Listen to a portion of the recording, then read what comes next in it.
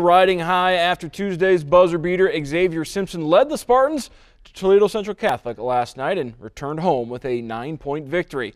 Lima senior, now 8-0 in the track, has 8 regular season games left. 6 of those are league games, including tonight against St. Francis. No Lima senior team in any sport has ever won a Three Rivers Athletic Conference title. Spartans trying to change that, currently sitting atop the league with that comfortable 2-game lead over St. John's.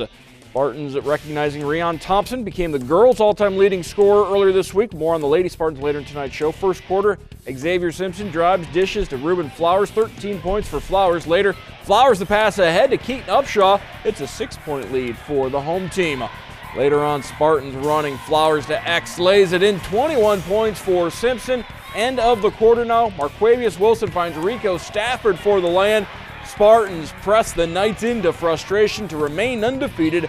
79-54 your final. Jarius Ward 11 points in the win.